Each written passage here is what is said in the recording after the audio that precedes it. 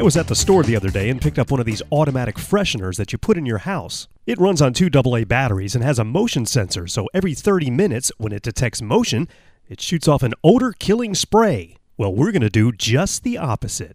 This pressurized spray that comes with it has got to go. Plus, it smells like someone's grandmother. We're going to replace it with this small mouthwash sprayer.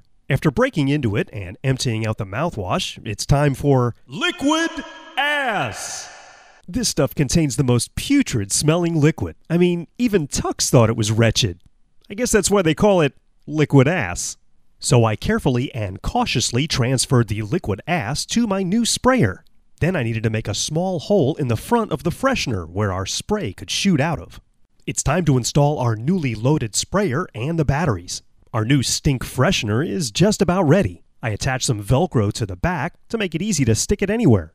Most people won't notice it behind the toilet, so I'm thinking that's a good place to put it. Now the next time somebody comes in and sets off the motion detector, they're going to smell like somebody's grandmother's butt.